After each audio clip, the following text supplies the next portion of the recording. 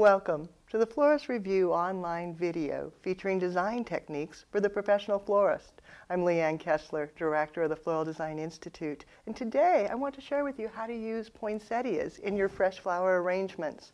They come in such an array of colors, oh so fabulous, it's hard to even choose a favorite. And cut from the plant, properly cared for, they make a really fabulous, long-lasting addition to your fresh flower arrangements.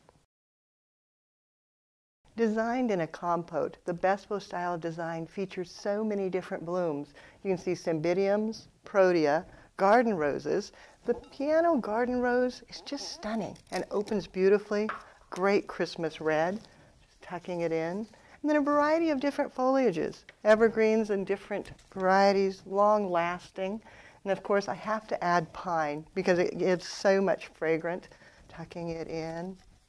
And a bit of gilded foliage on trend, seeded eucalyptus, adding nice draping qualities, making it really look casual.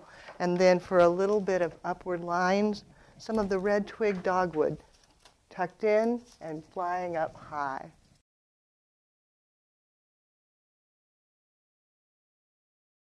This portion of the design you can go ahead and create and put in your cooler. But don't put the poinsettias in the cooler. They don't like temperatures below 50 degrees.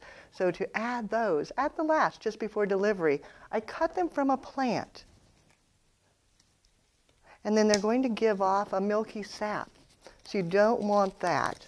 Plus that shortens the life. So you singe it. Just holding it into a flame where you're actually burning the tip of the stem. That way it'll last and last and last. And you can go ahead and tuck it into your arrangement. Don't recut it. If you do, go back and singe it again. You can singe and prepare your blooms ahead of time and just leave them in a vessel of water and enjoy them at room temperature. They'll last and last and last. It's amazing how long-lasting they are. Then when you're ready, just take and place them right down into the arrangement, inserting deeply in the foam so that they'll have enough water to last.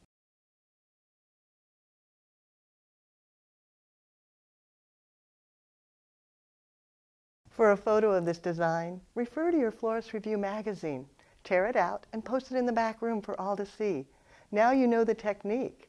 Just add your own creativity.